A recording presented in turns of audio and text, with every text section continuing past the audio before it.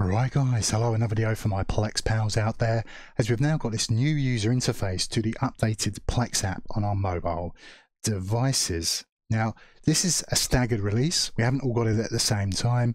I only got it myself much earlier today. You might not have got it yet, and you're just interested in what all the fuss is about.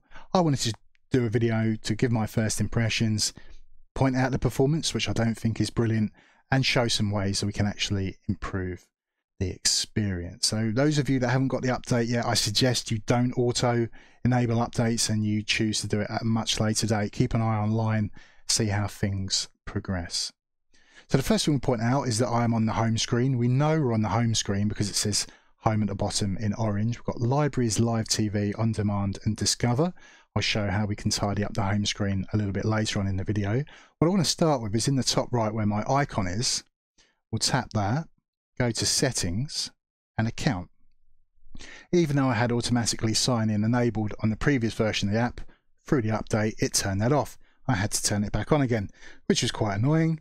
Why do I want this on? Well, I already unlock my phone with a pin or my thumbprint. When I load up this app, I don't need another layer slowing me down to get access to my content. The performance is bad enough as it is without me being delayed. So yes, I have a pin for my user, but that's just to stop family accidentally logging in, is it? I don't want them to be watching content and then when I go to play it on my user, it's giving me all this crap on the home screen that's nothing to do with what I was watching. Everybody has their own account for a reason, for it to track their content that they're watching. So on the home screen we can see I've got the continue watching for the X-Files. We'll just open that up so you can see some nice artwork there. The lovely Gillian Anderson, the name of the show, the X-Files, the name of the episode, that it's season 5, episode 18. When it was originally aired, May 3rd, 1998. Scarily, I watched this when it was brand new. I feel very, very old now. The runtime, 45 minutes. The suggested age rating, the score on IMDb. So supposedly a good episode at 8 out of 10. We can see I can resume it, I can play it from the start. The tick says it's been watched. I can do the down arrow to download it. The 3 dots is for more actions. There's a blurb, the description of the episode. I can tap on to expand that out, to read it.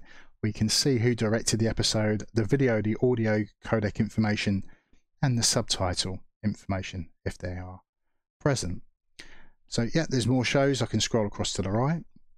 As I go down, we can see what's recently been added into my libraries. I have quite a lot of libraries on my Plex media server. Now, some of you think that's strange, but there is method to my madness because I share this content with family. So for the 3D films, for example, I can only enjoy this stuff in 3D through my VR headset. Our 3D TV broke. Not many TVs do it anymore. Some projectors do. But the only way for me to be able to enjoy this content is through the VR headset. If I give access to my mum, who doesn't have a 3D TV, she will think that the TV's broken when she accidentally plays these films because of the way it's put onto the screen. So then she'll call me, tell me the TV's broken when it's not. It will be a waste of time that all could have been avoided had I just not given her access to that library. So 4K films, why have I divided that out? Well, I've got family that aren't in the house. I can stream this to them. They can have access to it. But my upload speeds are much lower than my download speeds. I don't really want the family all having access to full 4K quality. Now I've got a choice here. I can either say you don't have access to any of the 4K library, or they can have access to it, but I limit the quality to no more than say 1080p. So it isn't using up my upload speed for them to get that content. And I've got the films library, so that's 1080p quality or below. Over 2,000 films, quite happy for the family to have access to that. All this other stuff, I've got TV shows, so anime, which we'll say is animation with an adult theme, versus what I'd call cartoons and animation, which is really safe for children. So again, I can stop certain people having access to anime if they're not interested in it, or I think they're going to have children and might accidentally watch something they're not supposed to because they think it's animated, it's supposed to be for kids, when it's really not. So let's head back up to the top. We don't want the video to be too long. We'll go to the next tab along, which is libraries. So we can see in the top left, it is my TV show library. We can see we're on the recommended page. So again, the continue watching, the recently released episode. So as in they've recently been aired. And then we've got recently added, so I could add in Star Trek from the 1960s. That wasn't recently aired, but it could have been recently added into the library. So we've got start watching. I find that like the further we go down, the less interested I am the suggestions. So I very rarely use this page at all. What I tend to do is continue watching from a home screen, or I just go browse. And now we've got all of the titles from A to Z. Now we can see that's listed on the right hand side. Don't try and tap, say, M. If we hold our finger on that right side of the screen, we can then scroll down that way. That's the easiest way I find to do it. Get down to M. And again, if I want to go back up, so there's M, go all the way up to the top, rather than swiping, which can take time. I just want you to get an idea of the performance and quicker ways to navigate. So across the top, we've got collections. So think of that as like box sets and categories. Now you might not see that because it could be hidden being a Plex Pass feature. I pay for the lifetime Plex Pass. The price of that I think is more than doubling end of April. So if you want it, now is the time. So yeah, TV shows, we can go into the top left. So it's saying see all libraries. See, the app's hung on me. I'm not impressed. Right, we'll have to close it. I'm not going to hide anything. Open Plex again. Still waiting. There we go. Libraries. Tap in the top left, and we want films. So again, recommended home screen as I scroll down. Recently released movies. What I've recently added into the library. Top movies in the thriller category. Now we've got top movies with Corey Martin. I have no idea who Corey Martin is. Should I?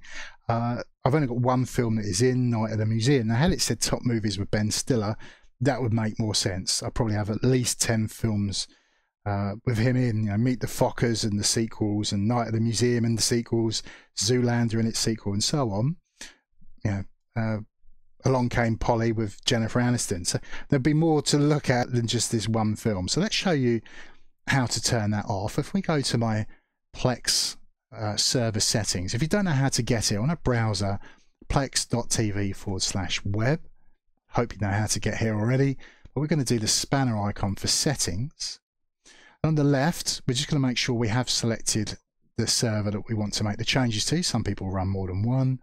We're going to go down to manage our libraries. So I've made this more difficult for myself, having 13 libraries, but for films, so we can do manage the recommendations. And when it says top movies by actor or director, we can just untick that so it's no longer in blue. So I'd have to do that for all of these libraries for this pointless recommendation to be taken away. Let's head back to my phone again. So top unwatched movies and so on. We can do the browse tab. So as I said, well over 2,000 films in this library. It's had time to cache these thumbnails in. It's not the first time I've opened the library up. Just give you an idea of the performance. Let's scroll down near the bottom. Right, so let's do the live TV tab. This is where things are going to get drastically worse. So I'm waiting, still waiting, probably missing the start of the show by now. It's far from instant. All right, there we go. All right, so under live TV, we've got a couple of options. Well, for me anyway, because I do have a TV tuner, HD Home Run. This is connected to an aerial. It's then connected to my network. So any TV, phone, whatever you like, that's on my network can access these TV channels. So we can see there is the TV guide, whether it's for today, I can do it for tomorrow or the rest of the week. The line is showing where we are. So about halfway through the ITV evening news. We can scroll down, we can see the channels and what's on. If I go to the top left where it says Hono 1, that's the name of my server. Below that it says Live TV Plex channel. So we'll tap on that, and again there's going to be a little bit of wait. But this is the content that Plex gives us, and it's supported by adverts. So as you watch this, it will be interrupted occasionally by adverts. Not that I watch this very often, if at all, but I appreciate that it's there and the fact that it's free and it is supported by ads. So here in the UK we have like Sky Television. We had it when I was much younger. My friends have it now. I go to their house and they turn it on and it's adverts, and it's still adverts and adverts and more adverts. I mean, you're paying just for the privilege to watch adverts. Okay, eventually a film will come on or a TV show, but paying to watch adverts I think is ridiculous. So Netflix, Disney Plus, when they say, oh, you can have it cheaper if it's supported by ads, no, I'm not paying you if it's got adverts in it. They increase the price, so if you don't want the ads you have to pay even more money, so they just price themselves out. I'm not interested in their subscriptions anymore, but each to their own. You do what you want to do. The next tab over that we've got is on demand. So again, this is all from Plex and it is free, but it will be interrupted with adverts. If you don't care about any of this, we can turn it off. So let's head back to our server settings, so our spanner. Over to the left at the top, we've got our online media sources. So live TV, we can disable those Plex TV channels. This will still keep my TV tuner, just turn off the Plex channels. And movies and shows, we can disable that. Make sure we are saving our changes. Let's head back to my phone screen. Now let's close the app down and open it up again. And we can see across the bottom that on demand has been taken away.